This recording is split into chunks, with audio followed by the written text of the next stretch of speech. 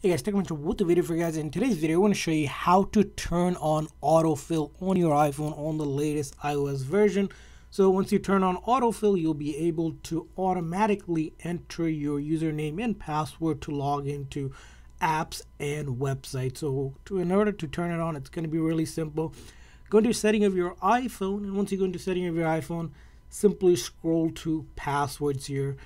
And under passwords here, you'll notice there's a section for password options. We click on password options, and right here, as you can see here, autofill password and passkeys. By default, it's turned off. And if you want to use that to help us sign in to Abson website, we simply turn that on.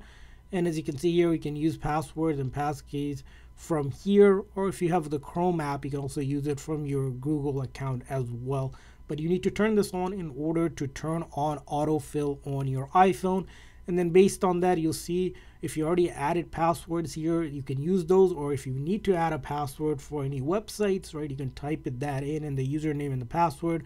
And once you do that, it'll list it over here. And next time you're logging into that website or that app, you can use that autofill username and password to sign in quickly. So I hope this video was helpful. If so, please make sure to like and subscribe button. Thanks for watching, guys. See you guys next time.